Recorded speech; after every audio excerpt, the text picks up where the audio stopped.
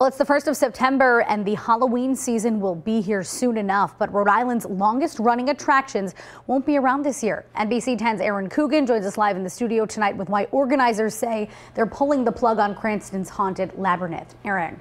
Yeah, well, Sam, not only was this a popular Halloween tradition for 39 years, it was a major fundraiser for the Rejoice in Hope Youth Center. But longtime volunteers say changes within the Diocese of Providence has led them to end the labyrinth. It's always painful when something you love and you believe in is in a different direction. I will always feel like there's room for these sorts of experiences.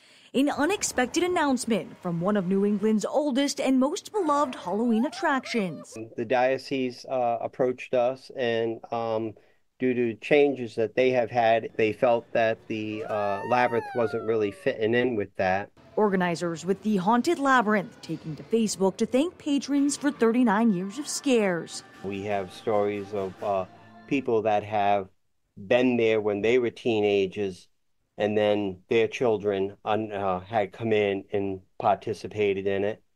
Long becoming tradition for families of both volunteers and attendees, the twist and turn maze of scares left an impression on the hearts of generations. I'm 33 years old. I've been doing this since I was 16. It was a cornerstone of my life, and I don't know where I'd be without it. Those behind the Haunted Labyrinth say they tried for months to save the beloved attraction. Could we move it to another location?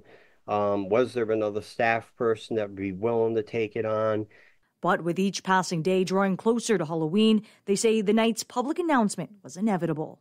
You always saw the facade go up in front in August. So we knew that people would probably start asking the questions around this time.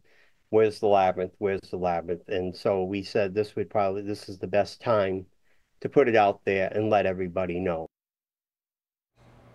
Now, volunteers tell me they hope to one day reinstate the haunt. We reached out to the Diocese of Providence for comment, but on a Sunday night, they may not have seen our message. Live in studio, Aaron Coogan, NBC 10 News.